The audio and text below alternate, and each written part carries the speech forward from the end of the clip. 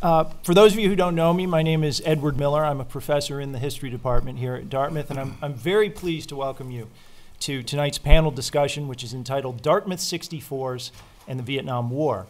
As I think most of you know, this event is being offered in conjunction with a course that I'm teaching here this term at Dartmouth on the Vietnam War, History 26, and also in conjunction with a senior seminar on American veterans and American military service that's being taught by my colleague, President Emeritus Jim Wright.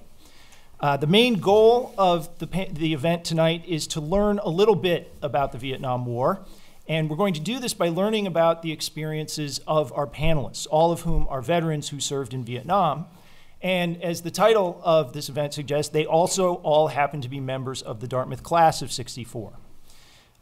Many members, it's funny how that all fits together. Although many members of the Class of '64 ended up serving in Vietnam, it's important to keep in mind that almost none of them expected to do so at the time they graduated from Dartmouth just about 50 years ago. It will be 50 years ago in June. At that time, the Vietnam War still seemed very far away. As the students in History 26 know, by 1964, the U.S. had been involved in Vietnam and Vietnamese affairs in various ways for more than a decade. But American leaders had not yet taken the big, fateful steps, the steps that in retrospect would be the things that really dragged the United States into the war in a deeper way than the United States had been involved previously, and really turned the Vietnam War into an American war. In 1964, Vietnam was already known to Americans as a Cold War hotspot. That is a place where the U.S. was actively engaged in containing the expansion of communism. The U.S. had already spent billions of dollars in economic and military aid and sent tens of thousands of military advisors to Vietnam. But the United States had not yet set the massive numbers of American combat units. And so in the eyes of most Americans, when these men graduated from Dartmouth in the spring of 1964, most Americans felt that the country was at peace and did not appear to be on the verge of plunging into a major war. But of course, we know now that the U.S. was in fact on the verge of doing just that.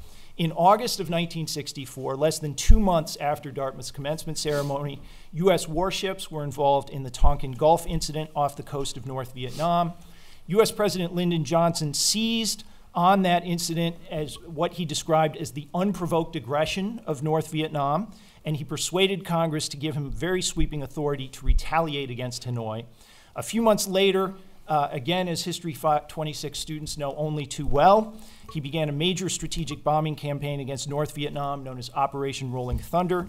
He also sent the first U.S. ground combat forces to South Vietnam in the spring of '65. By the end of 1965, there were 185,000 U.S. troops in Vietnam, with more on the way.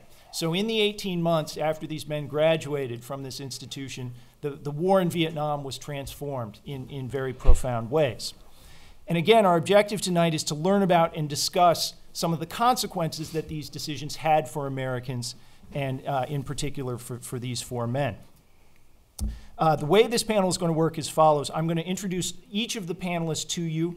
Each of them will make some very brief remarks, and then we're going to open it up for questions and discussions with the members of the panel. But before I do that, I need to give you just a little bit of background and context. The main thing that you need to know is that the mastermind behind this event tonight is not me. The person behind it all is Mr. Phil Schaefer. Phil, if you could raise your hand in the back there.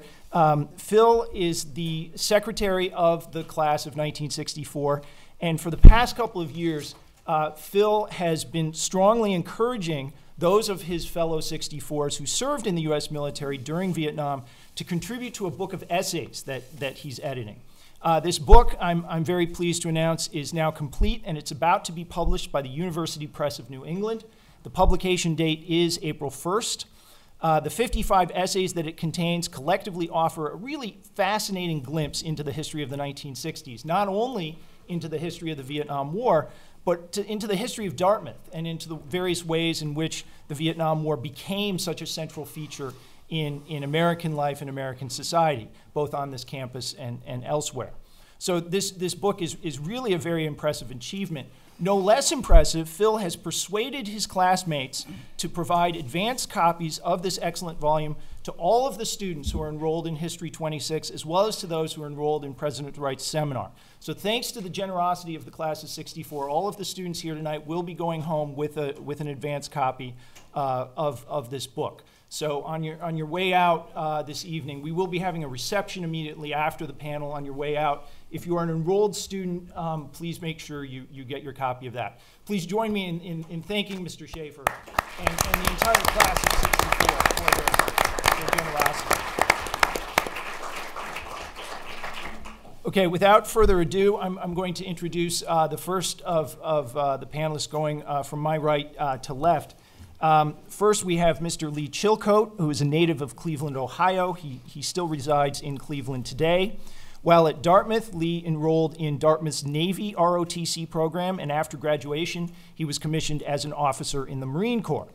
He arrived in Vietnam in February 1966 and served until it was early 67, right? Right, March of 67. March of 67. Among his achievements in Vietnam, he was awarded a Bronze Star for combat service. Next to Lee is Mr. Glen Kendall. Glen is a native of Grand Junction, Colorado. While at Dartmouth, he participated in Army ROTC and commissioned after graduation as a second lieutenant. He served first with an airborne unit in Europe, but then was transferred to Vietnam in June of 1967 and served there until May of 1968. Jim Laughlin is a native of New Jersey. He also participated in Army ROTC. After graduating from Dartmouth, he chose to defer his military service to go to law school at the University of Michigan. After receiving his law degree, he took his commission as an Army lawyer and ended up going to Vietnam in that capacity. And while in Vietnam, Jim served both in Saigon and in the Mekong Delta, as I believe he's going to tell us about. Last but not least, at the end of the table, we have Mr. Bud McGrath. Bud is a native of Wakefield, Massachusetts. He now lives in Maine, where he is a university professor. Bud also was a member of Army ROTC while he was here at Dartmouth. Like Glenn, Bud served first with an artillery unit in Europe before being sent to Vietnam. He arrived in Vietnam in September 1967 and served there until August of 1968. So please join me in welcoming these four panelists to Dartmouth.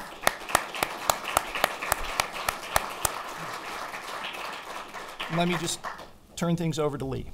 Okay, thank you very much. I'm really pleased to be here. I want to first start with an idea of what I'm going to do here. I do have a few thoughts for you. They center around the idea of what we as 1964s knew then and what you know now through your coursework in a kind of a compare and contrast way. I first want to begin by taking just a note about History 26 and Professor Miller, and this is also, I didn't have the pleasure of working with President Wright's class, but I want to say this about History 26. I hope you all know, who are taking that course, just how fortunate you really are. I took, and this is the beginning of the compare and contrast side, I took military history courses, 6 of them, because I was required to do so by NROTC. We superficially studied World War II, Pacific, and Europe, superficially Korean War, and the Cold War up to the Bay of Pigs invasion, which is the last historical event that occurred by the time I was in college. By contrast, you have read and listened to some very thoughtful online lectures. I've read some carefully selected materials and selected books, and you've had in-class discussion, which I've not been privileged to participate in. The course is outstanding. I just wish I had had it at that time. And the second point I'd make is what was happening pre-Vietnam and what I did. Being a smart Dartmouth graduate, I decided I was going to do some reading, history reading. So I read about the French colonization between 1930 and 1954. I read about a book about the fall of Dien Bien Phu. I read about the Geneva Conference. By contrast, what you're being asked to do and what many of you have already done is to really critically think about the history of that time. And the thing that brings this home to me the most is I looked at the essays that you all were asked to consider and write one of. And the one that struck me the most was the compare and contrast of Ho Chi Minh's DRV state and Diem's RVN state. I keep thinking if the leaders of our country had known what you know now through your readings, then what difference there might have been as far as Vietnam. So I'll leave you with that. This third area I want to talk about, and specifically to give you some context, is training and skill sets. And this is, again, a compare and contrast. We were trained for World War II, Korean War, conventional warfare. One of the funniest stories that I have that occurred to me was that after all my training in officers training school, and I'm now in Camp Pendleton, California, and I'm 4 days away from shipping out to Okinawa and ultimately into Vietnam, the major, who is commander of our battalion, comes up to me and says, "Lieutenant, I want you to teach a guerrilla warfare course." And this is just after the troops had been on their first live fire exercise of their lives. They've come through Parris Island, and they're out there with live ammunition crawling across the ground and trying not to shoot each other. And he comes up to me and says, "You got to teach this guerrilla warfare course." And I said, "Major, can you explain how I'm going to do that? I don't have any materials. We didn't have it in officers training school. And what would you like me to do?" And he looks at me as if I'm being a little impertinent, and he says, "Come with me." And he takes me in his office. He hands me a manual by Che Guevara. Che Guevara was one of the most ruthless guerrilla fighters that this world has ever known. If you read about Che Guevara and what he did in South America, well, the major told me to teach it, so I taught it. That's what I did. But the lesson I'm trying to get across here is that at our dinner 2 nights ago and our lunch today with veterans, I saw people who could command and have commanded, NCOs or officers, are better schooled, better skill sets than I could imagine. When I was there, we would do things like try to ferret out the Viet Cong. That was our job. That's what we did.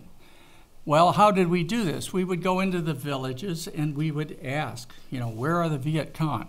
How many people you suppose answered that? When I heard what these young commanders are doing and have done in Iraq and Afghanistan, I realized that we have a very powerful leadership group, and it's important to understand the skill sets there. The fourth area I want to talk about is sort of the fog of war, which you've, I'm sure, read in several of our essays. I'd say here, the more things change, the more they stay the same in relationship to this. From what I know of Marines today, they've always moved forward. They've never hesitated, and that's what they've done time immemorial. And I can tell from the Army and Marines that I've met here that nothing has really changed there. The difference that I see is that when I was in Vietnam, all the services were entirely separate. I would get permission from the Navy to call in naval gunfire. I would get permission from the Army to use artillery. I would get permission from Marine Air to call in Marine Air to do what we were supposed to do. At that time, similarly, we faced snipers, we faced Viet Cong with rifles and mortars, but none of the sophistication, although later in 1967, we faced regular NVA troops, as I indicated, and they had Russian and Chinese weapons. But The point I'm trying to make is if you look at today and you look at the sophistication on both sides of the equation, it is incredible. The important thing is that the Navy, the Army, and the Marine Corps work together collaboratively across interdisciplinary lines. It's amazing to me. And so that's sort of my fourth point. A harder topic, casualties and KIAs. We had great medics who helped us whenever a soldier or a Marine got hurt. But the fact is, we lost 58,000 people in Vietnam. If you look at the way things occur today, my guess, and it's just that, is that we would have only a fraction of those people lost. One of the reasons is that the speed of support for these troops and the quality of medical technology is just beyond belief. It's amazing to me. Now, understand as you will that what that means is there's going to be a lot of injured people coming back to this country, amputees and so forth.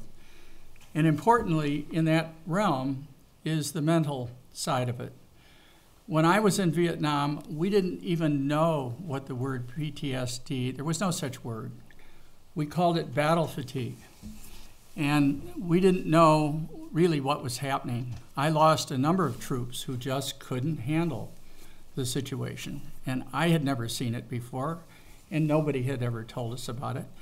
What I like about today is that there is a strong effort, and a lot of it is not so much in the military, but in the civilian side of things, to support these troops coming back, to help them with their wounds and to help them with their mental issues. And they're real, and they're going to hit your generation like a Mack truck. So I'm glad that they're being addressed. The sixth area I want to talk about briefly is leadership. In 1965, we were 100% patriotic. We were the children of Depression and World War II parents. So naturally, we were ready to go. We went to Vietnam willingly. I volunteered. I wanted to be infantry. We thought we would win the war, and we went there to do so. When we came home, of course, things changed. We had Stars and Stripes over there, so we never knew anything. I've told this story many times, but I came to Coronado, California in March 17th of 1967. I walked into a bar to have my first beer in the States. I promptly got into a fight. I probably haven't been in 2 fights in my life, but that was one of them. The second thing that happened is a Marine was shot in Chicago coming off a plane. I couldn't believe it. So that was the first time I really realized that there was an anti-war protest going on in the United States.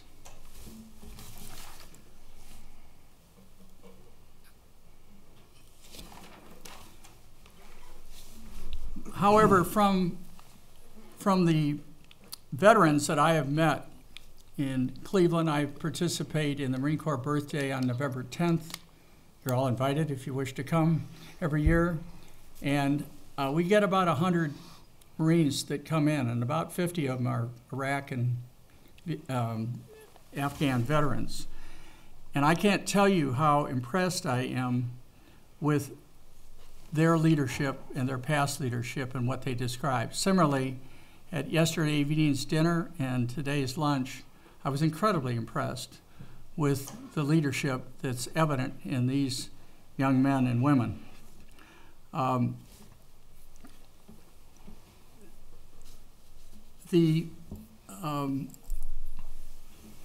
I was in the service, most of the officers had not been in combat because Korea ended in 1953 and we were in 1965. And so what I found was that the majors and captains, I was a second lieutenant, who were above me were just as green as me, and we were going into the same war. Well, if you look at today, these men have been through Iraq 1, Iraq 2, Afghan 1, Afghan 2. And they're the most experienced military leaders that we've ever had in the history of this country. That's terrific for this country. The last thing I'll say is personal. Today, knowing what I know, I don't think I'd be nearly as naive about going to war as I was. But I'm here, and I can say that the Marine Corps was probably the greatest experience of my life because it gave me the self-assurance to know that what I was going to do in life, I could do, and I've tried to live life to its fullest. So I thank you for listening to me and welcome your questions.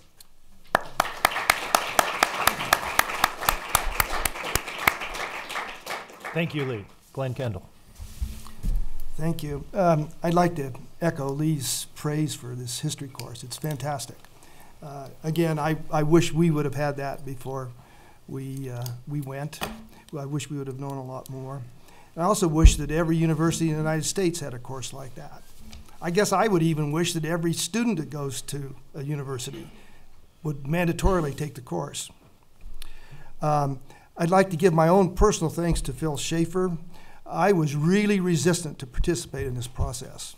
Phil called me, I don't know, 15 times and kept pushing and pushing and pushing because some of the things that come up are pretty emotional. And thank you, Phil, for that. I'd like to thank my 1964 classmates for supporting the project. And then I'd like to thank you for coming to listen to a bunch of old guys reminisce about an old war. But here we are. It may be interesting to explore why I got into this in the first place. Grand Junction was a really isolated community. I didn't see television until I was 16 years old. We had good schools. I got a scholarship to Dartmouth, and I came. Dartmouth was good for me. And I had, from a very early age, this idea that my mission in life was to make the world free for democracy. And I'm not quite sure where that came from. I know a few of the influences. At that time, it was the McCarthy era. There was a communist behind every rock. It wreaked havoc in our society for some time. In my high school, we had classes that taught us about the communist threat and how serious it was. And so there were the bad guys. There were already the bad guys. And then there was this guy, Audie Murphy, who was a World War II Congressional Medal of Honor winner. He wrote a book called To Hell and Back, which I read. And then I saw the movie starring Murphy. And as a pubescent teenager, that was pretty heavy stuff. It was very motivating. I delivered newspapers every evening, about 125 of them. But before I delivered the papers, I would read them. And I read about the communist threat and what was happening and why it was such a serious problem. It was during and just after the Korean War. So at Dartmouth, I was in Army ROTC. And I know it's different now because we met with the ROTC guys at lunch today. But ROTC at Dartmouth didn't do much to prepare me for landing in a hot landing zone. That means you're being fired at as you go in helicopters and leading 150 guys in with you. That wasn't quite the preparation that we had to do that. The summer camp at Fort Devens was better, and that's where that was between junior and senior year, when I realized, I learned some soldierly skills and I realized I was capable of being an infantry officer. In '64, I knew very little about Vietnam. I was more concerned about my upcoming duty in Germany. But the second I got to Fort Benning, Georgia for my initial training, I realized that before I got out, I was going to go to Vietnam. I started paying attention. After Fort Benning, I served for 2 years in Germany. It was pretty good duty. We flew around Europe in C-130s and jumped out of them to show the guys on the other side of the Berlin Wall that we were strong and powerful, and spent most of the rest of our time guarding nuclear weapons sites. It's pretty boring. I went to Vietnam in June of '67 and took command of Delta Company, 2nd Battalion, 1st Infantry, 196th Light Infantry Brigade. It was just outside of Chu Lai, south of Da Nang, in the northern part of Vietnam. One of the issues that I haven't seen raised much, but I think is important to appreciate as we go along. My company was made up mostly of Afro-Americans from Watts and Harlem, many of whom had the choice of either going to jail or joining the military. There was one squad, that's about 10 guys, who were Puerto Ricans that spoke no English. Then there was Sergeant Fernandez, who was bilingual, so I had one Spanish-speaking squad with a translator to do it. There were very few white officers. All of the white men, all of the officers were white, a captain and 5 lieutenants. We had some really competent black NCOs. They were the real guts of the company. 3 of them didn't make it through. Racism was a real issue in Vietnam, and it became worse. I think you heard McLean talked a little bit about it. It became worse the farther along we got.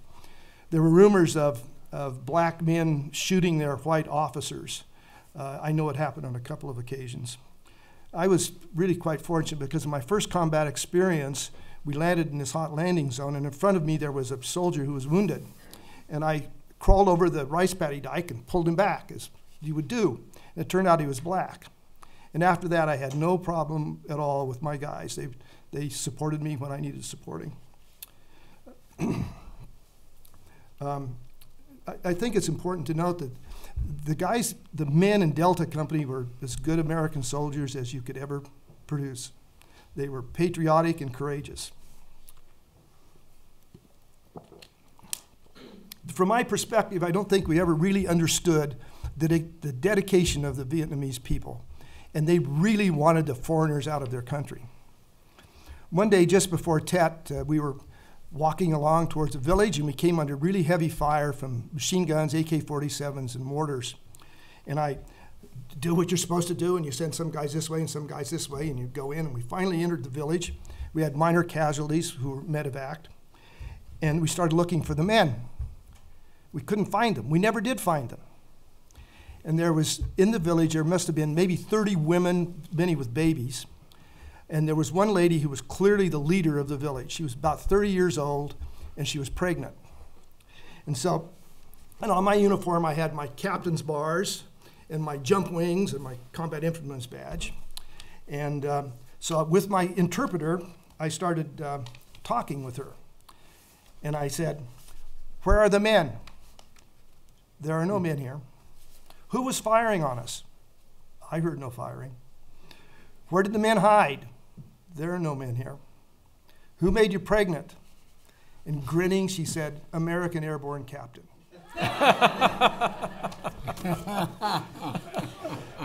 She was really defiant.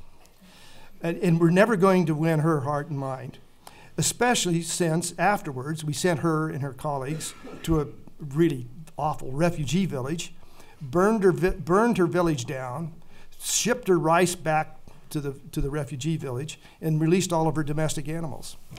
That's probably not quite the right way to win the hearts and minds.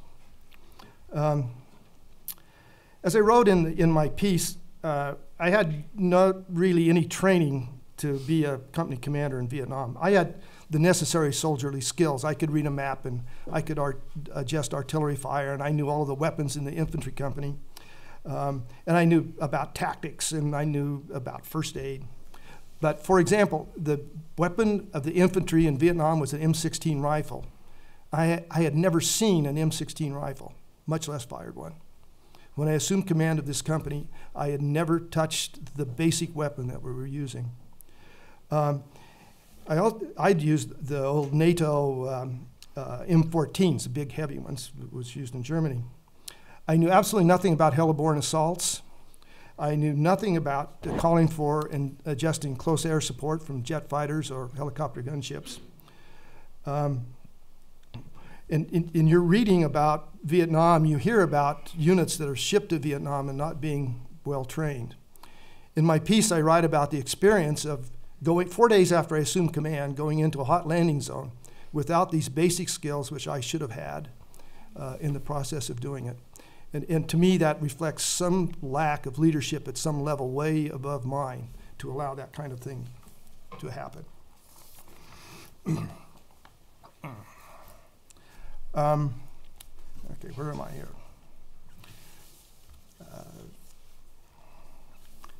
I also wrote in my piece a little bit about one night, well into my tenure as a company commander, back after a night of really heavy casualties and heavy fighting, we went back to a support base, and the guys were taking their showers and getting clean clothes and writing letters home.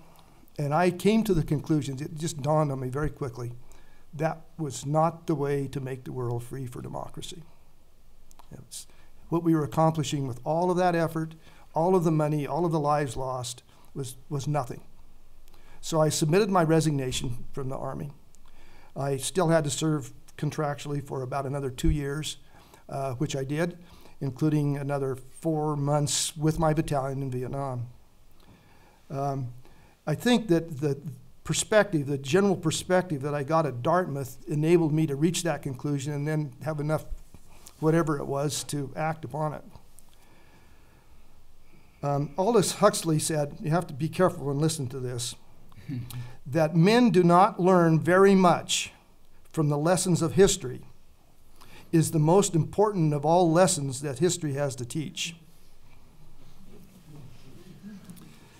I studied German when I was at Dartmouth, and in Germany I was frequently asked to be a liaison officer with the Bundeswehr, the German army. And I befriended a German lieutenant who later became the equivalent of the chairman of the Joint Chiefs of Staff in Germany.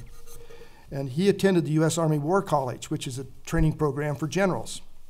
And one day in class, he encountered something that was inconsistent with what had happened in Vietnam. And he asked his instructor about this inconsistency. And the instructor, who was an U.S. Army general, said, Vietnam was an aberration.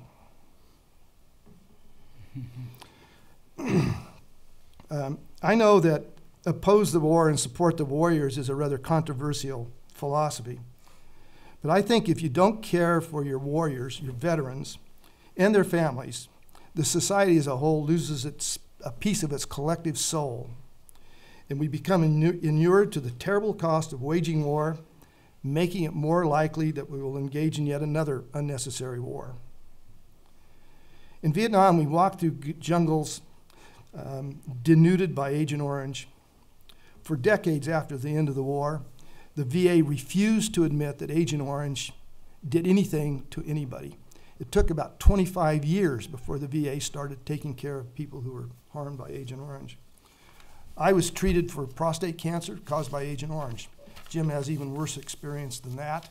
And generally speaking, we're probably a bit luckier than some of the others who suffered that problem. We need to take care of our vets, or we're going to do it again. I finally stopped having the nightmares where I wake up just before I'm killed in combat. But working on this project has brought back some really emotional memories for me. Hopefully our efforts will contribute to a much better communal understanding about the overwhelmingly awesome responsibility of deciding to wage war and sending our warriors to risk their lives. I'm still trying to make the world free for democracy. I'm still supporting our vets. I still oppose unnecessary wars. Thank you.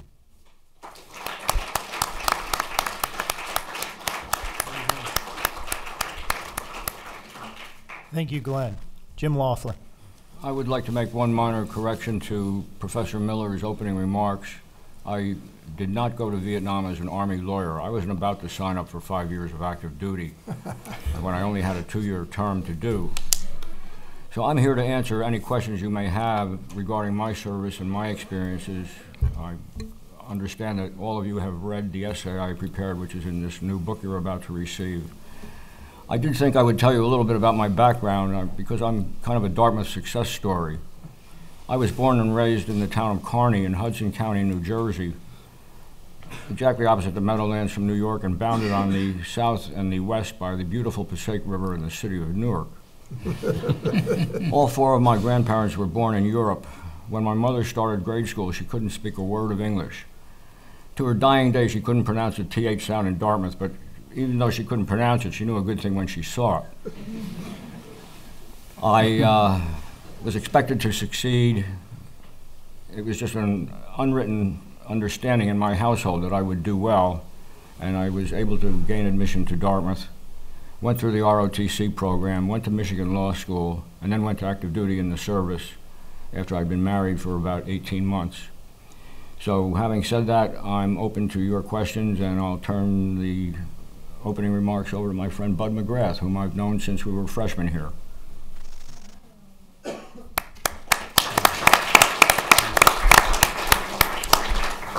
Thanks, Jim. Bud.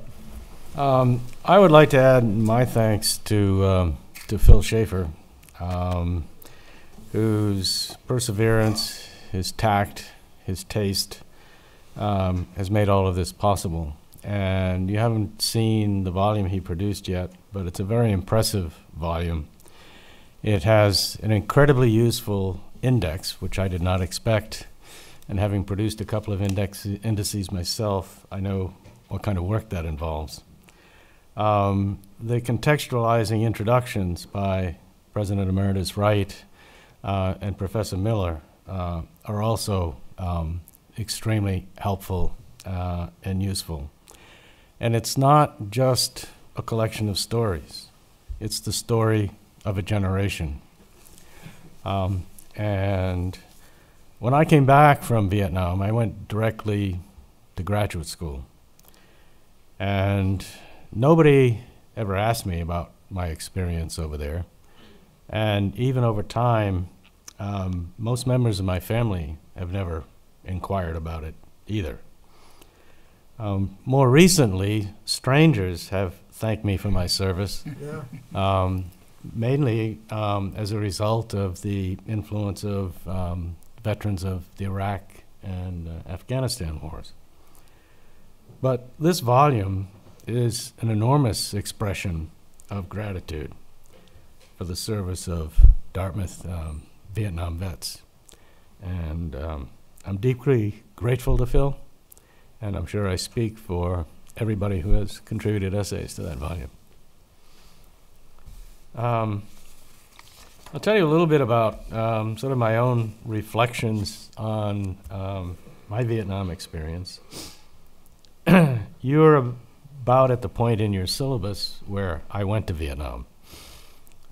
Only you know a lot more about that situation than I did when I went there, or that I even do now. But I've got a few observations, I guess, I'd like to sort of pass on that I've kind of generalized from my own experience, and hopefully it will provoke some thinking about Vietnam and other unwinnable wars of opportunity. Warfare is, I think, one of the most profound paradoxes of human nature.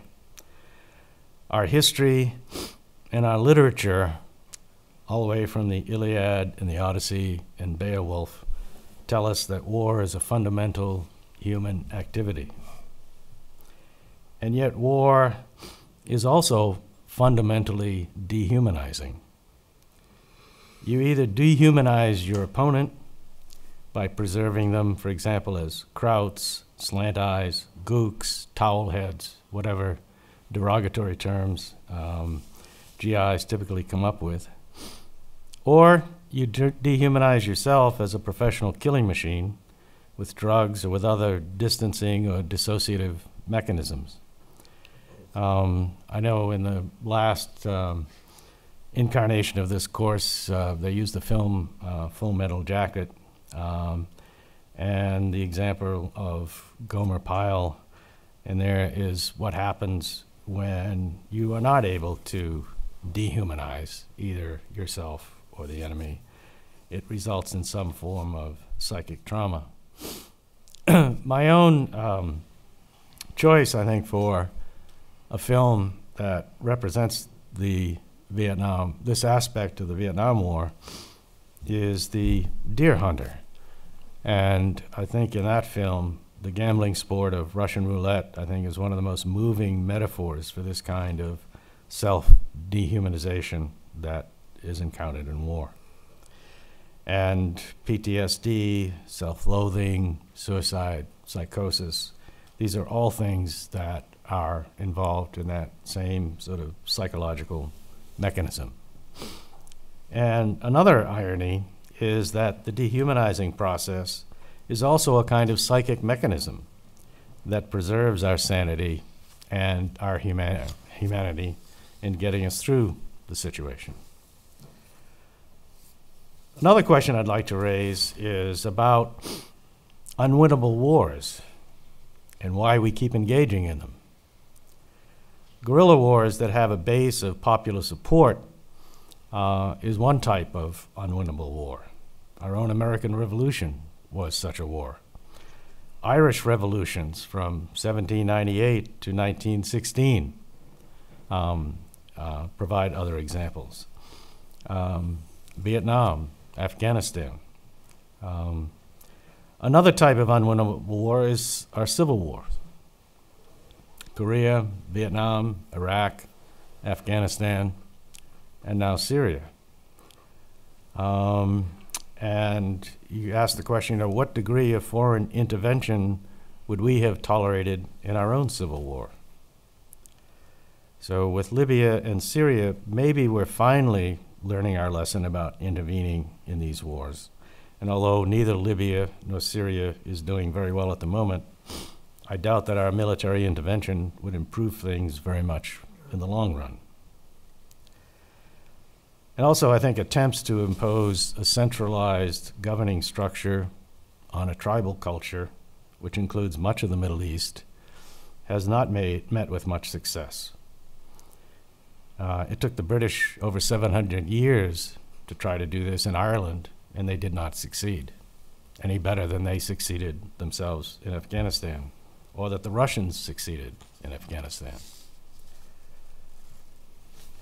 So one of the things that I did in preparation for this talk last year is I used Google Earth and Google Maps to refresh my memory of places and distances in Vietnam where I had been and so forth for writing this essay. And many of the former military bases where I had operated are now industrial complexes. And Vietnam now has one of the fastest growing economies in the world. And it's one of our trading partners. And so much for the validity of the domino theory that was used to justify the war in Vietnam. And how much sooner would Vietnam have reached where it has reached now if it were not for the French and for us? So I think one of the most profound weapons for influencing international politics is not military intervention, but our example of how to live and treating other countries with dignity and respect. We now trade with Vietnam. We also trade with China instead of fighting with them. So I think that despite its currently disappointing results, the Arab Spring accomplished more in the Middle East and North Africa than our military ever could, and with far less cost in lives and the share of our national budget. So with that, I open it to any questions any of you might have.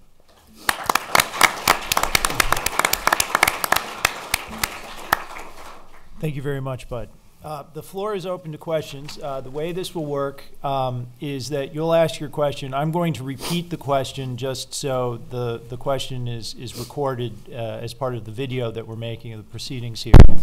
I would ask that since I don't think we all know each other here necessarily, if you could please identify yourself, give us your name. If you're a Dartmouth student or a Dartmouth alum, please give us your class year. And then if you're directing your question to a particular member or members of the panel, if you could please indicate that. So with that, the floor is open. Let's go. Gil. You guys all, or most of you came from the ROTC program at Dartmouth? Gil, what did I just say? Oh, sorry. I'm Gil. I'm a current student. What was the last thing? Year? 14. So you guys, I think you all came, or maybe 3 of you came from the ROTC program, and that program got shut down like very soon after you left Dartmouth. So I wanted to hear your opinion or how that affected your relationship with the school or what you thought of the development in light of your service.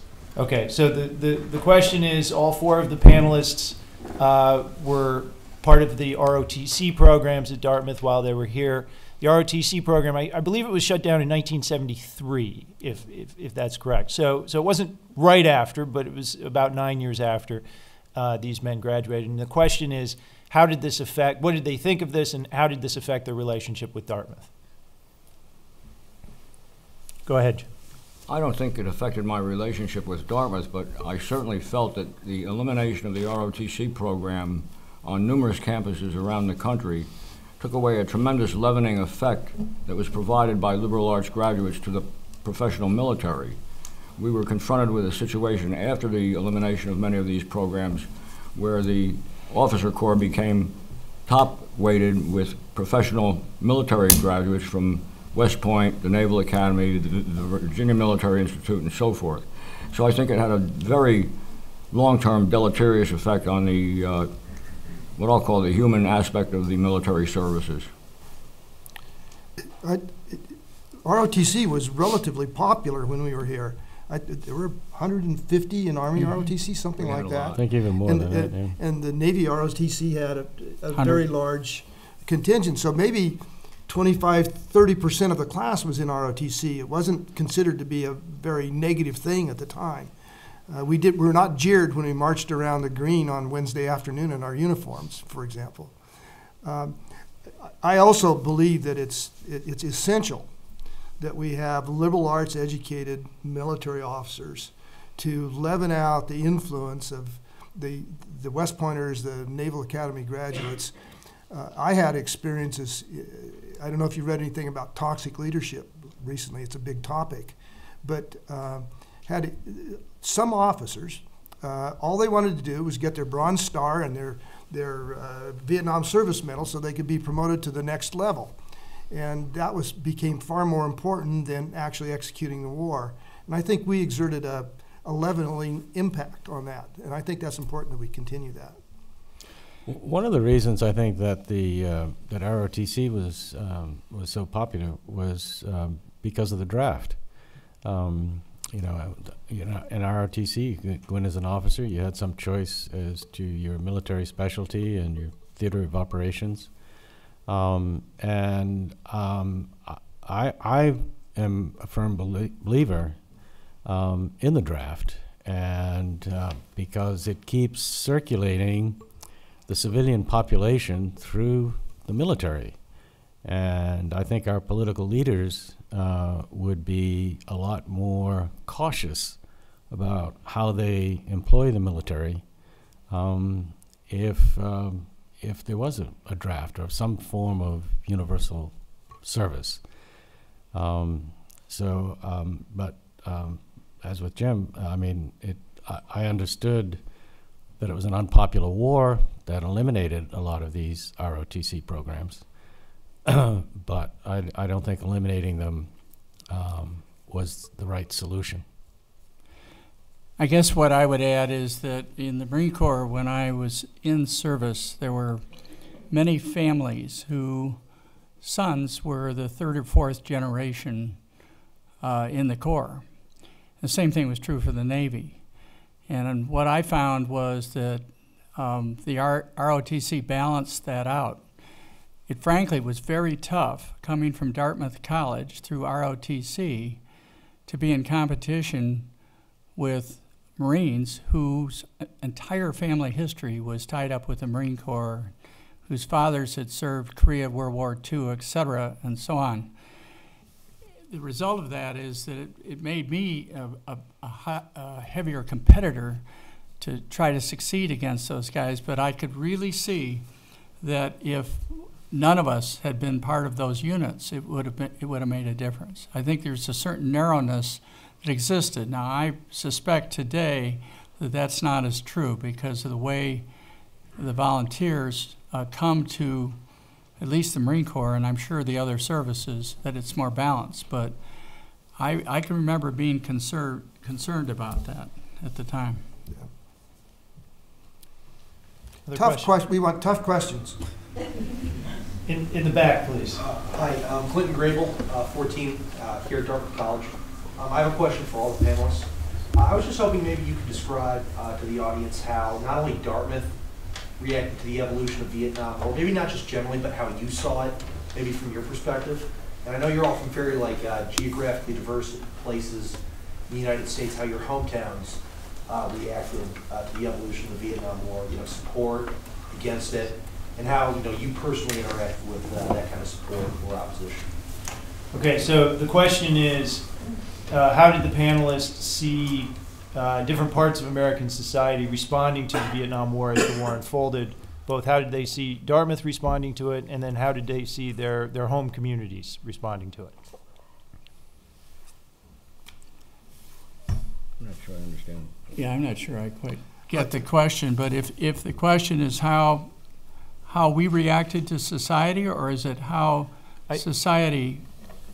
I think sort of, I gather the question is about how people in the United States responded to the war as the war escalated and as American involvement in it deepened. Is that correct? What type of opposition did you encounter? Did people call you baby killers? Did that happen to any of you? Did people support you? Did they thank you? What did you see either in Dartmouth or your hometown? Be quite frank about it. When we returned, it was pretty evident that the entire country was turning heavily against the war, so we shut down. We didn't talk about our experiences. We became indistinguishable from the protesters, and we watched it. So nobody called us anything because they didn't know we'd been there. I was under medical care when I came back from Vietnam for almost a year at Fort Devens, Mass. Immediately thereafter, I went to Tuck School. In the spring of 1970, the anti-war protesters occupied Parkhurst Hall and shut down Dartmouth College. Final exams were canceled. There were demonstrations on the Green. At Tuck at that time, I'm not quite sure, but I think there were at least 5 Vietnam vets. We did exactly what Lee said, just shut down. President Kennedy at the time handled the situation really well. He let people blow off steam. They were allowed to express their opinion, and we survived very nicely compared to other places, say, for example, Kent State, where they killed people. But it impacted even here in Hanover, the anti-war protest. Personally, I never felt any personal threats, but nobody knew I was a vet. Nobody wanted to hear about the war experience. Just shut down. Yeah, I'll second or third that. I was the same way. I wouldn't talk about my experiences. I think the country was pretty much turned against the war, and the turning point, I believe, was the 1968 Tet Offensive, where for the first time we sat back after a major military victory. The U.S. Armed Forces basically crushed the Viet Cong and the Viet Minh, but for the first time we realized these guys weren't going to quit. And I think that was a psychological turning point in the war that led to the vast popular feelings against the war, and unfortunately that got extended to the warriors in addition to the policymakers. Another thing is we were, I think, pretty much cocooned within the military when the protests started. And I mean, I reported for active duty a couple of days after graduation, and as I think, Lee, did you mention Stars and Stripes? Yeah. No, go ahead. But Stars and Stripes was the Army newspaper that was distributed to military personnel all over the world, and it was highly censored. So we didn't know much about what was going on back here. I mean, you would get, sort of brief mentions of it, but nothing in detail.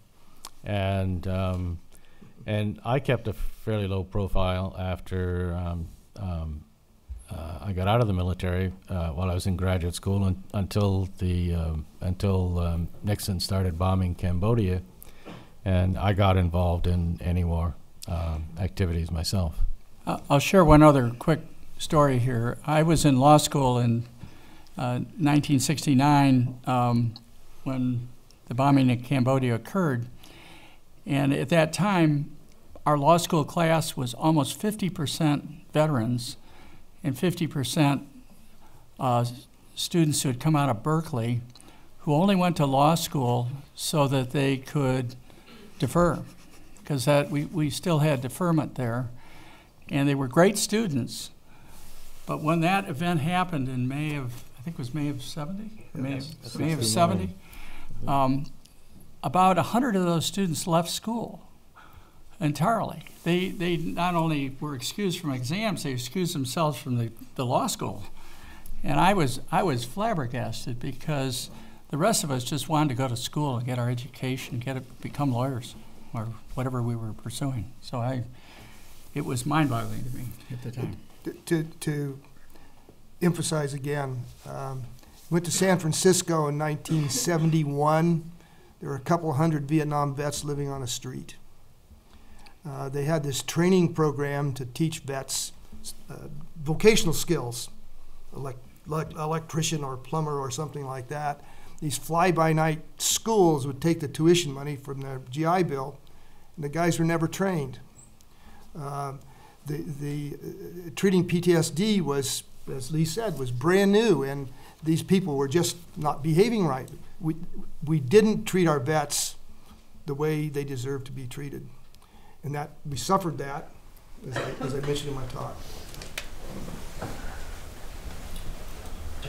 I'm Jesse. I'm a 15. So given the United States' sort of propensity to find themselves in these unwinnable wars, under what circumstances would you all say it's ethical or acceptable for the U.S. to enter into a war?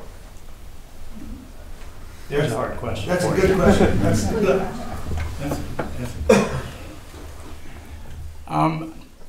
I think that one of the things that I mentioned or referred to in my talk was that what you're learning in terms of critical analysis of history, it does not seem to me that there are very many administrations in our country that have learned it. If you go back to the Eisenhower administration and you think of the knowledgeable people who were involved in the Cold War, who had been involved in World War II, people like Dean Rusk. I mean, President Eisenhower was probably the leading general in the history of this country at that time. He was President of the United States. Yet, you look at the start of Vietnam, and this is, of course, what you're studying, so I'm on dangerous ground, but I can tie it back to an ambassador who announced to President Diem that the United States supported the Diem regime. I think it was 1955, if I have my year right. And you know, look who's Secretary of State, look who's Secretary of Defense, Dulles, and look who's President of the United States and the experience that they had. So it's incredible to me that in one generation of an administration that was theoretically one of the most knowledgeable and well-versed, they didn't look at their history. Because if you look at what Ho Chi Minh had been doing for 25 years, and you look at who Diem was, you would start out with the knowledge that you had an unwinnable war. We seem to be repeating that. So coming to your question, I think it might be the study of our past history and really understanding which effort is the right effort, and understanding and trying to understand what its exit strategy is or should be.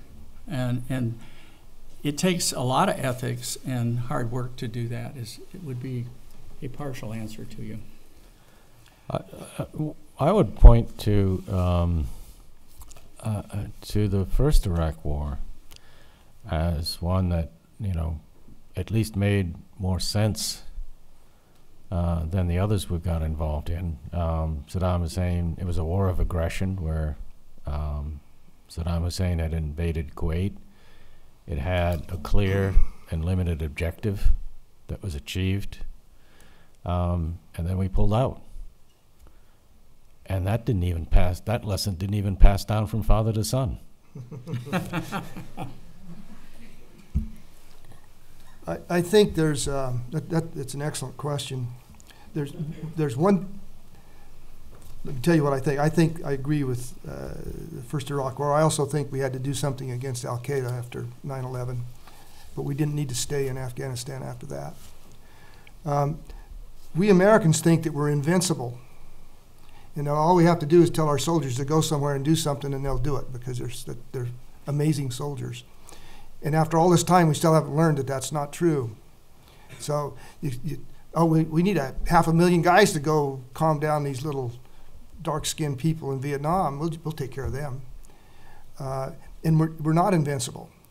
Also, it's if you look at the amount of effort that was involved in World War II and the preparation for it, and it's difficult, tough stuff. You can't just sort of casually sit there, as Lyndon Johnson did, in some room with 4 other guys, none of whom had ever had a shot fired at him in the first place, and think all these intellectual thoughts and all of a sudden decide to go bomb the bejesus out of Hanoi. That's not the way to reach these decisions. There needs to be a very rigorous, relatively long-term analysis of the options. They need to ask, do we have the military capability to do it or not? I don't know why the Russians didn't attack us when we had 500,000 guys in Vietnam, by the way. We were right in the middle of a Cold War that could have destroyed the whole world. And I've never seen that considered in this analysis of these wars. And the other thing is that we need to exhaust every other possible option which is available. And I really mean exhaust before we even consider the use of armed forces. We won the Cold War, which is probably the biggest, ugliest, most expensive, most dangerous war since World War II, and there was never a shot fired in anger. And I think we can do the same thing in Syria right now. We can do the same thing in Iran right now. At least we have to exhaust every single possible option before we go for any others, because the costs otherwise are too terrible to imagine. I think one of the problems is a lack of consistent policy and leadership. If you look at what's going on, what happened in Libya, what's happening in Syria, we seem to flounder around and forget the lessons of history. And I think that's really one of the main factors as to why we have a problem. We need more guys like Professor Miller around to teach us our lessons. I'm not paying these guys, really. He did give us a very nice meal this evening. Guilty as charged. Yes, right here. My name is Ben Edlin. I'm in the class of 2014. I'm in Professor Wright's seminar this term, and I had the opportunity to take Professor Miller's class last fall. And one of the topics that we go to a lot is this kind of process of othering, what Mr. McGrath referred to as these kind of dehumanizing tactics. So particularly when you're fighting an enemy that's a different race than you are, and how much more kind of gruesome that makes the combat, particularly in Vietnam or the Pacific Theater of World War II. And I was just wondering how in Vietnam you all went about trying to win the hearts and minds of these mothers and children that you encountered, while at the same time kind of your survival was based on this deep hatred for their husbands and fathers, and how when you got back to America, you had to kind of suppress that need and let it normalize. So the question asks about the process of othering or dehumanization, which is associated with war and combat in particular.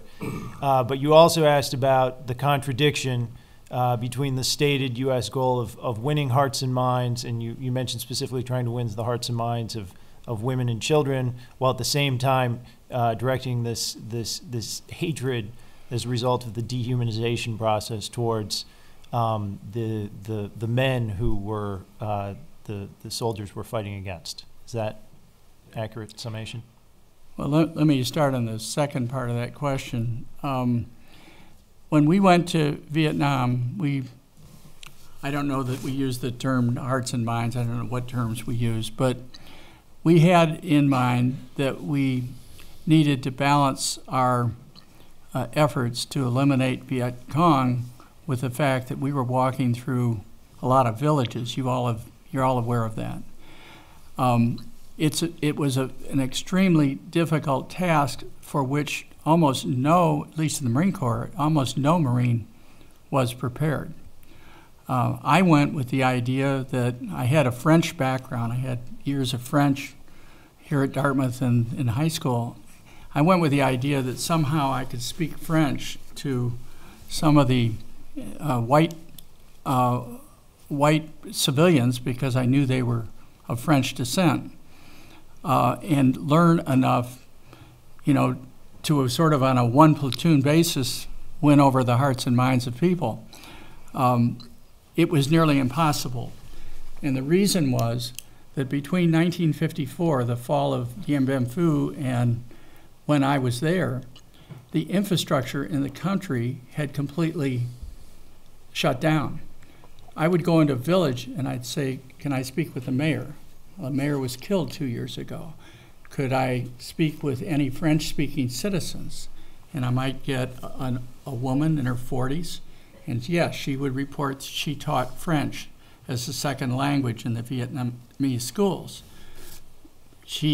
I couldn't tell whether her husband was Viet Cong. All I know is that she didn't have a job. There were no men in the village. A lot of those folks would not talk honestly with us. The truth of the matter was that by that time, there had been such development of an infrastructure within the Viet Cong, which came indirectly down from Ho Chi Minh and was a strategy of sort of the first phase of the war, and we weren't even aware of it.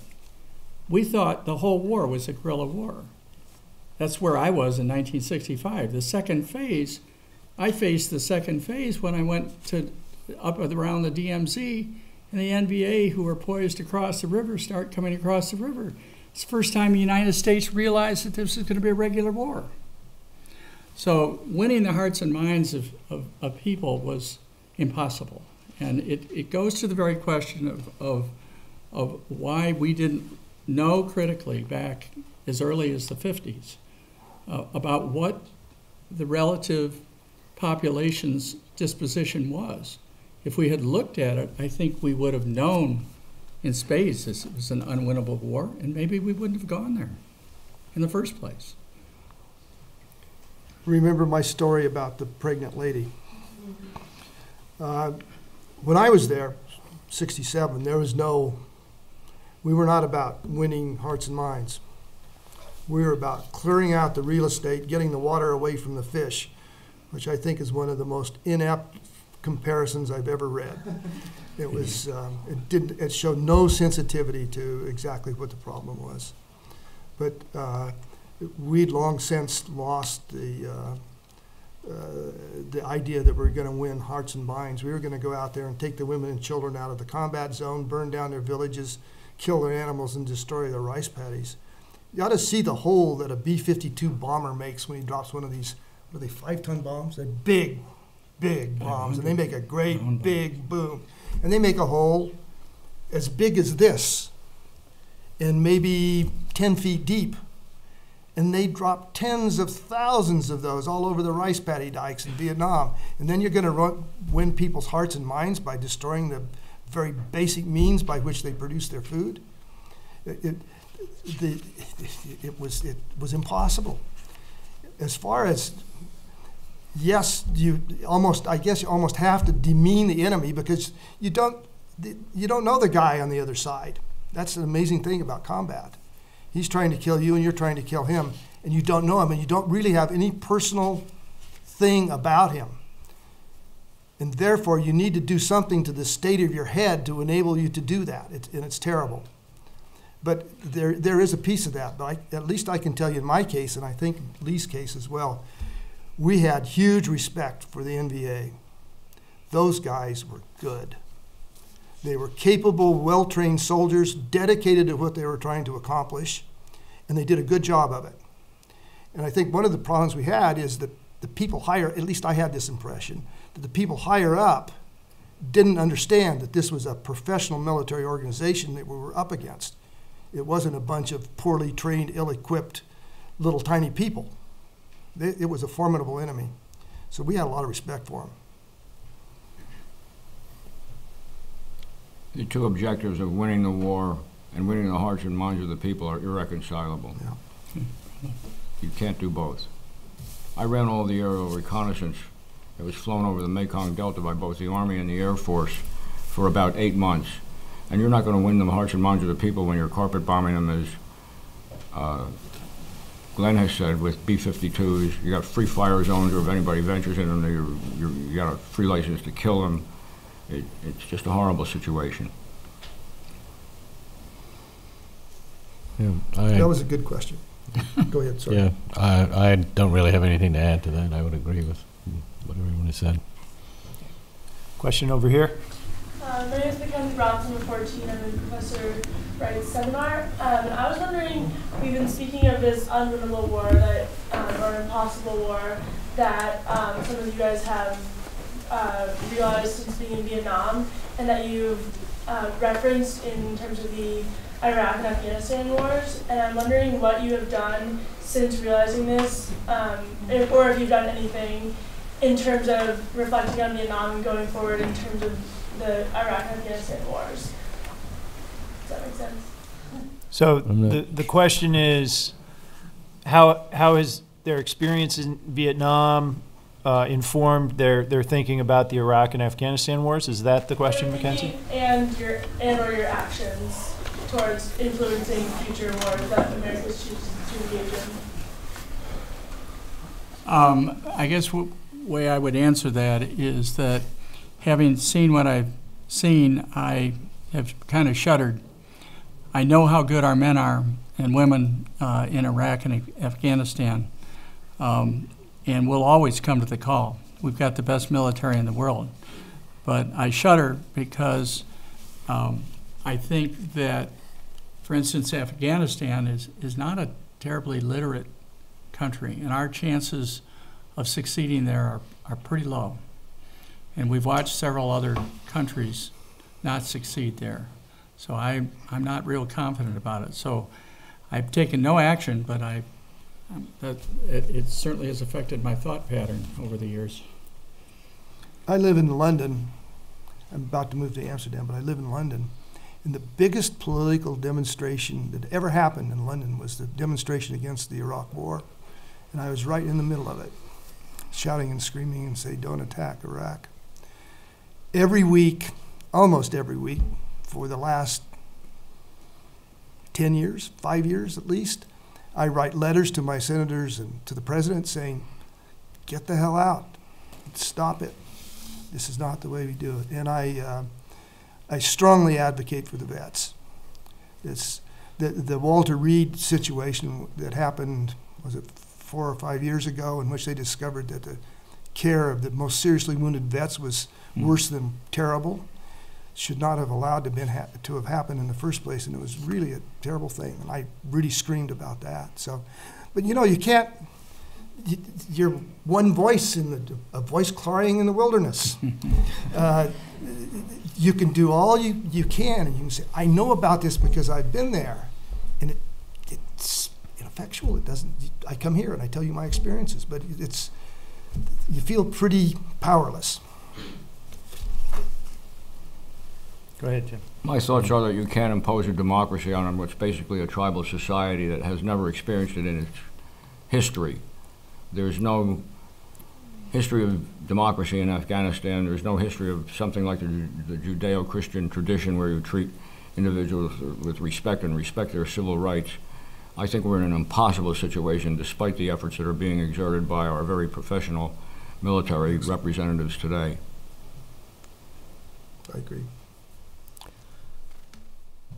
My Vietnam experience certainly has informed, my own political views, and just to see the same kind of situation repeated over and over again.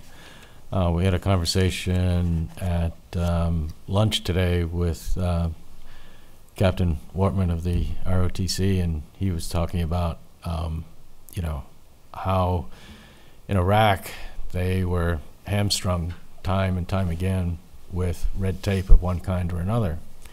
And that's because we get into these situations where there isn't a clear objective, where it's we're inserting ourselves amidst an array of contradictions and conflicting objectives. In the first Iraq War, there was no conflict of objectives. It was clear. But if you can find a clear objective with what we're doing in Afghanistan now, or in Iraq, please let me know. Sarah. Hi, I'm Sarah. I'm a 14. And my question for you all is, what was the most surprising or shocking thing that you found when writing these essays that we've read and that are going to be published soon? And did writing about your experiences in Vietnam change the way that you perceive your experiences in Vietnam at all?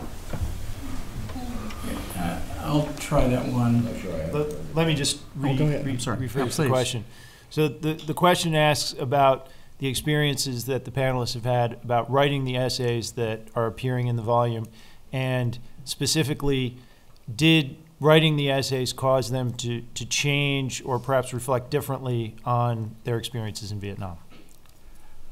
I would answer that in this way. I had so completely shut down from my return from Vietnam that the first time that I even considered opening up was when there was a Marine Week in Cleveland, Ohio. And I stood there and I looked at 25-year-old Marines and I said, how did I do that then? And I realized for the first time in my life, I was 25 then.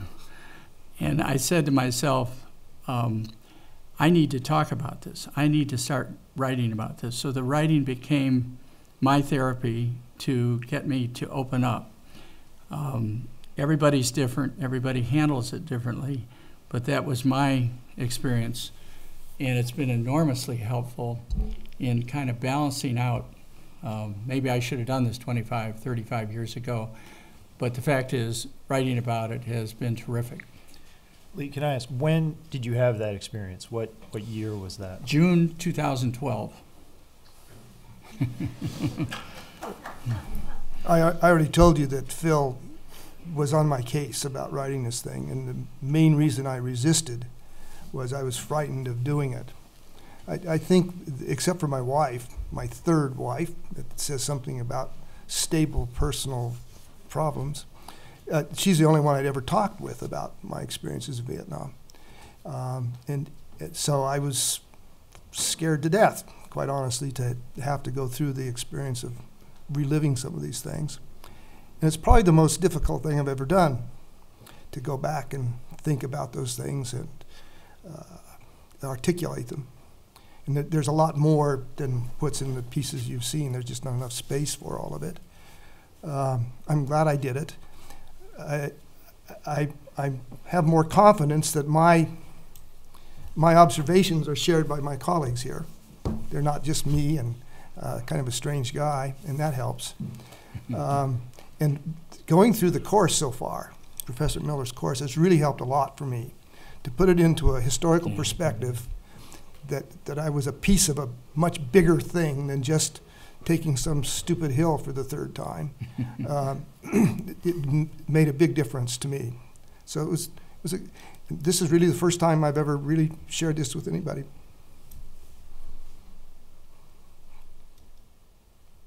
I'm thinking, which is a rare occasion for me. This is military intelligence now. An oxymoron. I think that initially it was a defense mechanism that many of us used because of the vast popular the vast unpopularity of the Vietnam War, we didn't want to hear about the fact that we were baby killers or reviled as assassins or incompetents or some sort of freaks who were trying to implement a policy to conquer Vietnam. That morphed into putting a shell around your feelings to protect yourself from thinking about things that were unpleasant. I don't know when I first started to open up, but it was probably not until maybe 10 years ago. One of my problems that was alluded to earlier by Glenn is that I've been diagnosed as having Parkinson's disease associated with exposure to Agent Orange.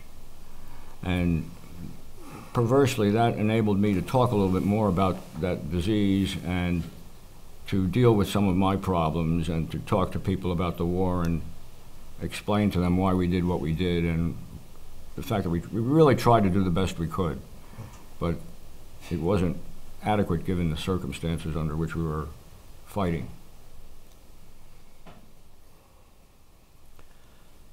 I had a few sort of stock stories that I occasionally told to people, not very frequently, but when I sat down to write about it, I said, well, I just looked at this and said, well, why do I tell these stories? You know, what's the common thread? Why did these stick out for me? And having to write this essay, forced me to think about it. And I found it to be, a more emotional experience than I had expected.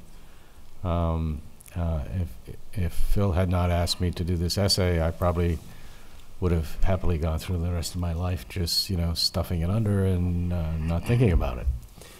And it was interesting that I thought I was handling it pretty well for the most part. I got the essay written, I got it sent off, and I gradually, was feeling some emotion, but it really didn't hit me until I sat here last year and started talking about it, because I just hadn't gone very deeply into it in the past. And so I've found it a rather transformative experience, to tell you the truth. Let me just add and build on that last comment, because I've been thinking about this as I've been sitting here. I said this in my opening remarks, but let me emphasize it, lest you all think that we are PTSD cases ourselves.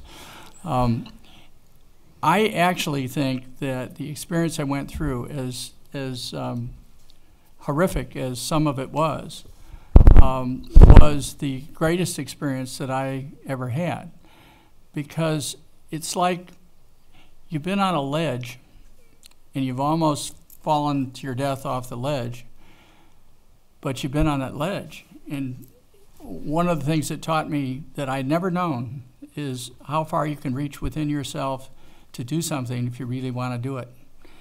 And that lesson, transcends all of the horror that you went. And if you think about it long enough, what you do is, and maybe it's rationalization, maybe it's not, but you learn from it.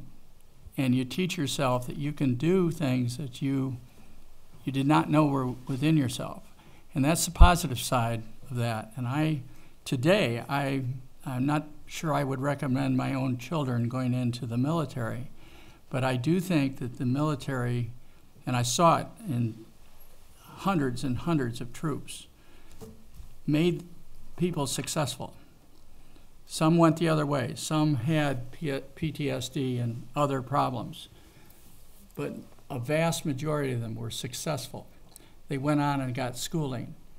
The vets we met here, the vets I met in Cleveland, are successful.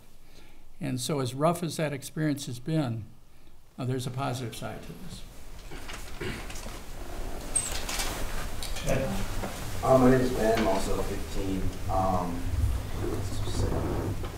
Who you're asking the question? Oh, it's just Dartmouth. So in first day class, we learned two kind of theoretical points of view on kind of the conclusion of the Vietnam War. One was the orthodox point of view, which is that the war was unwinnable from the outset, and then the other one was the revisionist point of view, which that the war wasn't necessarily unwinnable, but it was poor decision-making from senior-level military and administrative officials, as well as domestic dissent from the media that kind of created an unwinnable war. And so my question is, do you think that and it seems like you guys prescribe to the former, but do you think that this was an unwinnable war from the outset, or it might have been bad decision-making from higher-up military and administrative officials that led to becoming an unwinnable war, or it was just not an unwinnable war at the point?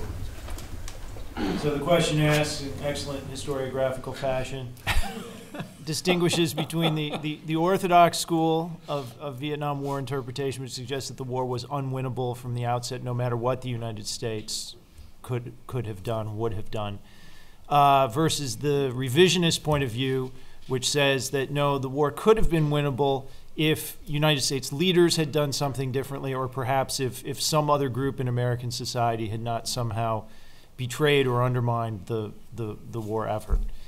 So the villains there can be U.S.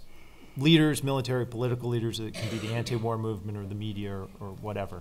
And the question is, you're wondering if the panelists subscribe to the orthodox view that the war was unwinnable at the outset, or if, on the other hand, there might have been a different set of decisions that might have led to victory.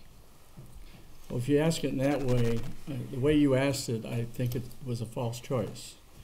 And the way I would answer it is that if there had been the right set of analysis back, maybe as early as the 50s, perhaps a different approach would have been taken.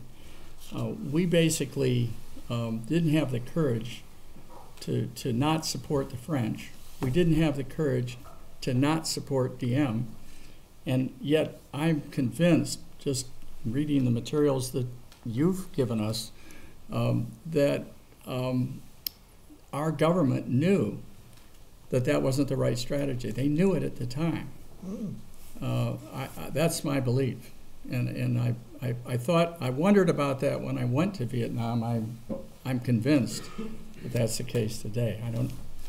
Sort of doesn't completely answer your question, but it's my answer. Jim. You can't change history, as Professor Miller will tell you. I think the war was basically unwinnable from the get-go. And I shudder to think of what price we would have to pay to win that conflict.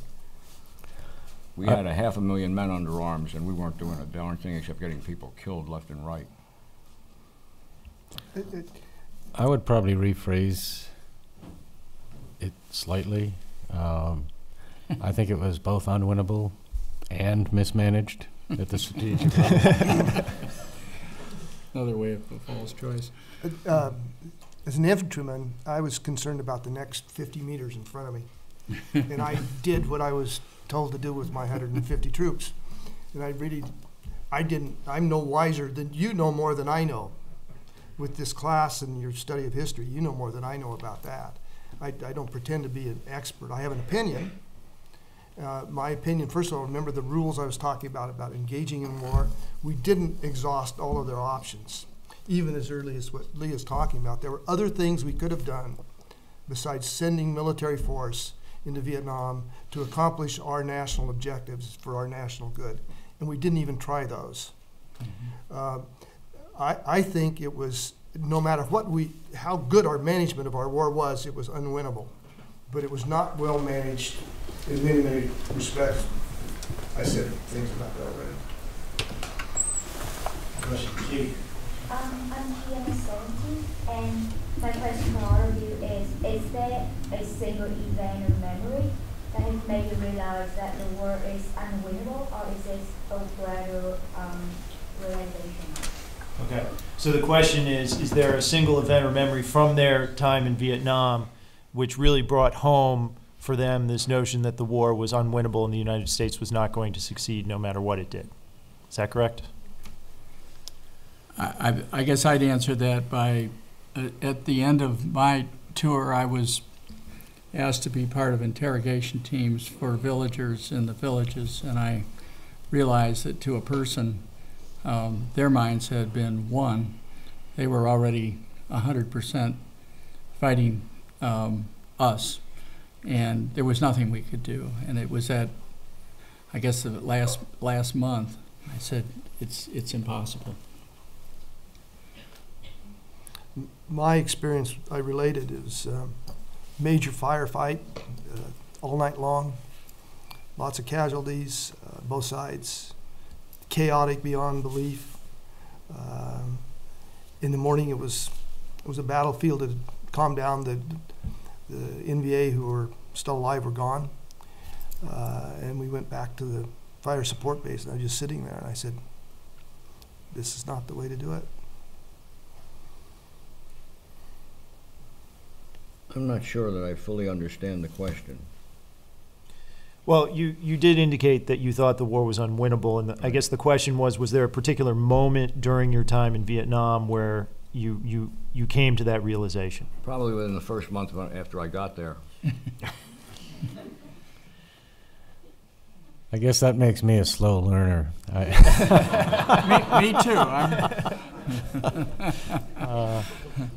But I think by the time I left Vietnam, I saw no evidence of any progress whatsoever in the year that I spent there, and even after I left, I heard nothing that indicated that there was any chance of that war being winnable in any military sense in any case. Okay. Jonathan. Jonathan Marinelli, class of 2016, Army ROTC. Can you please just describe the quality of the intelligence reports you're receiving on the ground in your infantry platoons? So the question concerns the quality of intelligence that these men, all of whom served as officers, were receiving during their service in Vietnam. I don't believe we received any. What was it? The quality of intelligence. The Viet Cong were so elusive, and they operated in such small numbers of groups. Getting intelligence, the only way you could get it is to interview somebody you captured, and they're going to lie to you. We responded supposedly to intelligence reports that there's an enemy unit here or there's an enemy unit there, and we jump in the choppers and go over there, and sometimes they were there and sometimes they weren't. I don't think that the idea of, and then we had these people sniffers. So this thing, they'd fly around in this helicopter with this device that sniffed, I think it sniffed uric acid, which is in urine. And so if you found some urine on the ground, it was supposed to mean that there were people there. And so then they would say, oh, there's a whole bunch of people here, and then you would go, and it turned out it was a bunch of monkeys or something like that. So that wasn't a very effective way. So it meant there was no intelligence. There was some aerial reconnaissance, but at least where I was, that didn't work so well. So I don't think there was any real. We knew about the big major NVA movements down the Ho Chi Minh Trail pretty well. That was, and we had some reports from the Special Forces A teams and the long-range reconnaissance patrols. But those are major movements for the most part. I can give you two examples of problems we had with intelligence. I had two friends who ran the Order of Battle section for the 4th Corps. The Order of Battle section delineated what units you were dealing with, enemy units, their equipment, their table of organization, officers, and so forth. One of the things they had to do each month was prepare a road report, indicating which roads were safe to drive on without armed escort, which were green. Amber, you could proceed with caution. Red, you had to go with a full-armed military convoy. So these guys weren't stupid. They made out the maps and reflected the fact that you couldn't drive outside the base camp without running into a red zone where you needed an armed escort. So they got called into the colonel who was commanding our section, and he said, this can't be. Well, why is that, Colonel? Well, it's worse than last month. And it can't be worse than last month. It's got to be better than last month. So take it back and change it. So they did. They didn't have any choice in the matter. One of the things I had to do was every morning at 0700, I checked with the Vietnamese adjutant to get the casualty figures for the previous day, which were 3 figures: killed, captured, and suspects detained. Then the U.S. Army, in its infinite wisdom, came down with a directive that the war was going to be fought on a midnight-to-midnight basis, and we had to report about 12 different casualty figures, estimated killed by air, killed by ground fire, etc. So I turned this over to the Vietnamese adjutant, and he smiled, and I said I'd be back the following morning. And I went back the following morning. He gave me the same 3 figures he'd always given me. And I did that for 2 or 3 days. I'd phone the figures up to Saigon when the colonel in charge of our detachment called me, and he's screaming at me at the top of his lungs, asking me why I'm doing this to him and making him look bad when I should be filling out the report the way it's filled out. And I said, but Colonel, the Vietnamese will only give me the 3 figures. He said, that sounds like a personal problem, Captain. I got a personal problem. I had a personal solution. I went back and I took the total figures and I made up a chart and I filled in the fudge factors. And for the rest of the war, 25% of the casualty figures that Lyndon Johnson was reporting to the American public were products of my overactive imagination.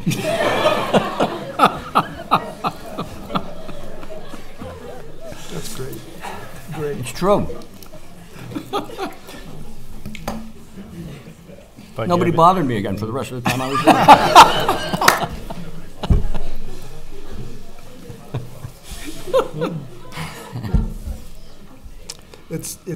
It's funny, but it's true. Well, so you guys agree with me? There's no intelligence. Yeah. Well, my one direct contact with military intelligence must have come right after this change in policy about the road conditions. I remember that story. Yeah.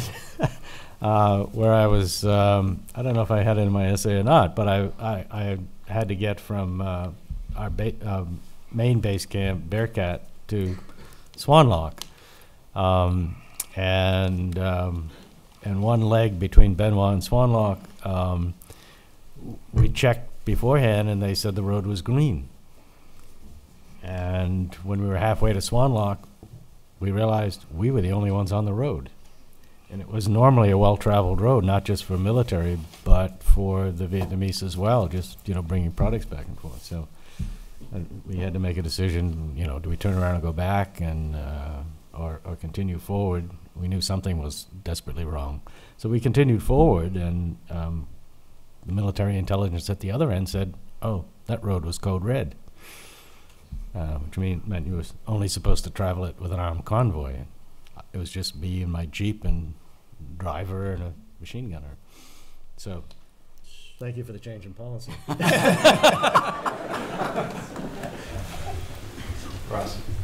My name is Ross. I'm a 14 in Professor Miller's history class, and my question is, so sort of building off the responses that you each gave about the moment you realized the war was unwinnable, I'm wondering how you reconciled the personal conclusions you came to about whether or not it was possible to win the war with the idea of chain of command and being told that you had to do something you didn't necessarily believe in, personally. So the question is, once the panelists came to the recognition that the war was unwinnable, how did they reconcile that with having to continue to participate in this war effort that they now believed was unwinnable? My realization came at the end. I was out of the field, and I just let it go. I didn't do anything after that, and as I said, I kind of remained quiet for the next years. It's an irreconcilable problem, and that's why most of us probably didn't want to talk about it for years after we got back. Said. I have struggled with this problem a lot. It's because I resigned. I still had, I think, 5 months to go in Vietnam. As a regular Army officer, I had to serve for at least 2 years after I submitted my resignation. And I had a high school classmate. He went to Stanford. He burned his draft card in protest of the war and ended up spending, I think, about 10 years in prison as a result. He took a moral stand, and I suppose, in some ways, I think I should have taken a moral stand. Maybe I should have run off to Canada, or I don't know. On the other hand, there was a contractual obligation. I said, I am going to do this. There was a personal obligation that I was going to do this. there was a sense of obligation to the troops, whether or not the war was winnable. There was still the fact that we had troops there that needed to be taken care of and led, and somebody needed to do that, and I knew how to do that. So there was that piece of it. I suppose luckily I was wounded before my full tour in Vietnam was over, and so then I went back to Fort Devens. And I did basically what Lee did. I just dropped out. And I still haven't resolved that really in my head as to what I should have done. Maybe I just took the easy way out. I don't know.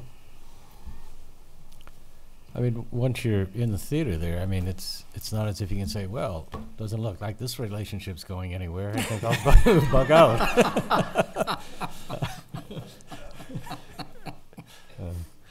I mean, there's the problem of transportation home, for instance. Yeah, there is that. Yeah. Madeline. My name is Madeline. I'm 16. What's the hardest thing that you had to do when you were there? Either a decision you were forced to make, or the thing you had to confront, or something that really challenged you thinking, or sense of identity? So the question is, what is the hardest thing they encountered in their service? Something they had to do, or something they saw or experienced? The hardest thing we had to do? Yes. The hardest thing I had to do was, after I got down to the Mekong Delta, I was assigned to the aerial reconnaissance section. I was a first lieutenant, and my commanding officer was a captain. There were 3 officers in the section. All of us occupied flight slots and rotated around the low altitude, low and slow aerial photo and spot video missions. I had flown on a mission the same day as my commanding officer. I was the last person to see him alive.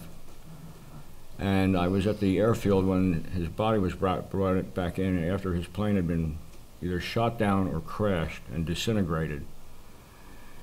The medevac helicopter came in and hovered over the runway surface, and the crew people were trying to get the stretcher out when one of the men fell and my commanding officer's body rolled out on the runway, and I had to identify it and get him into a body bag for shipment home. And one of the main ways that I was able to ascertain it was him was because he had his wedding ring on. So that was my toughest day, and I realized I was in for a long tour, and I also realized that I had to step up and take over his position. That's it. I never forgot that.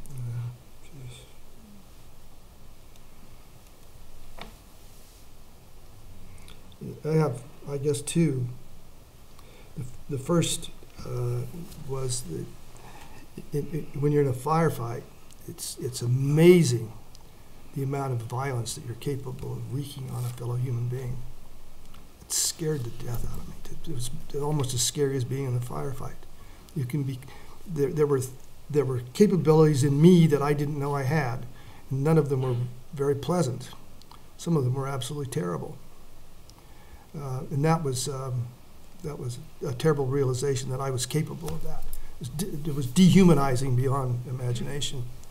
So that was one. The other, which was much more emotional for me, was I had one sergeant who was wonderful, great leader, Sergeant Wright.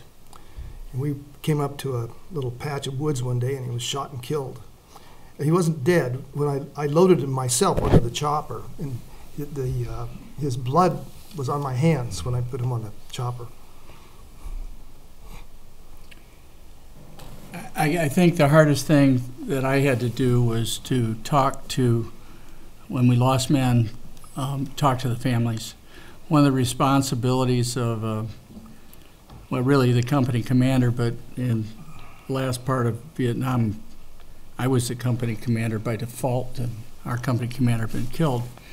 And I was a senior lieutenant, so we didn't have enough men to have a company anyways, so I might as well run it. And it was very difficult because you get very close to these men. They're like your brothers, your sons, and all of that. And the thought, first time I did it, when I had to talk to a mother, they would always, if we got back to a base, a lot of this we did by letter. And we tried, at least the Marine Corps, we tried to write personal letters. But I never felt that was enough. So if I ever had a chance to call, you know, from a phone somewhere, that's what I did, even if it was after I returned. And I did that several times. It was very, very hard. I never visited any of those mothers, but I did talk to them on the phone. I was lucky in some ways. I was in the artillery. We tend to operate behind the lines. One of the better known artillery slogans is, "We lend dignity to what would otherwise be a vulgar brawl." But it was one of the most difficult things I had to deal with was my first night in Vietnam in the unit. The battery commander was going home, and he was celebrating in the hooch, and I had to listen all night long, going full blast to Simon and Garfunkel, singing "Homeward Bound," and we were very fortunate, I think, in our unit. I mean, the whole time I was over there, we didn't lose anybody, it was, you know, we had a very well-run organization. I mean, despite my overall assessment of what the war was doing, our battalion was doing what it was trained to do and doing it fairly well. It was just the sort of overall contradictions of the war that you know, sort of made the possibility of success extremely limited. Time for one more question here. Let's hear from Morgan. Morgan Sutherland, class of 2014, member of Mr. Miller's class. If you had the opportunity today to sit down with North Vietnamese soldiers and veterans, do you think that would be a fruitful experience? Do you think that you would be able to relate to them, or do you think that there's so much pain and bad memories about your experiences there that you don't think that you'd be able to get through with that, or at least get something positive out of it? And that's a question for everyone.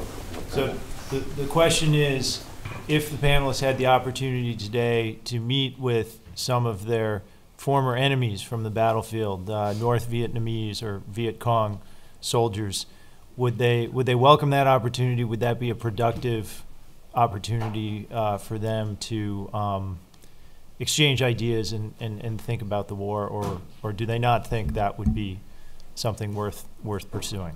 Is that accurate? Okay. I would do it. I don't know that I'd truly welcome the opportunity. There'd be a lot of trepidation in it, but I think it's something I'd want to do, and I assume that the other person would want to do it too, and maybe we'd learn something. Isn't there a book? Yes, I was just looking it up. Yeah, I'm trying to remember the name. There is a book where that already happened. Yeah. And it's quite moving. I would enjoy the opportunity. I would look forward to it. I'm not sure that anything positive except to make us feel a little bit better would result from it. But I have huge respect, especially for the NBA soldiers. Yeah. They were good, and I would enjoy the opportunity to sit down and talk with them. Not for me. Understood. I honestly think that we would have a lot in common to share, and there is a good book. It's I'd forgotten the title. It's Goodbye Vietnam by William Broyles. It's a very interesting book, and he went back and he did talk to some of the people that he had opposed personally. I mean, in the areas where he was stationed, he talked to commanders and soldiers in unit that he actually fought against, and they did have respect for each other, and it was a very positive experience. Yeah, I'd add this. A year ago, I met a gentleman who was 93 years old. He had been conscripted in the German army to fight against the Russians. He was one of 37 people out of his regiment that came back alive after World War II. He ultimately worked for the State Department, and he was sent in the middle of his career in the State Department back to Russia and actually met people who were on the opposite side of the line from him in Russia. And this is when the German troops were fighting Russians, and most of them froze to death back in World War II. It was an astounding story, but that story would give me confidence to go out and talk to the other side. Great. All right, we've reached the end of our allotted time, so we're going to have to leave it there.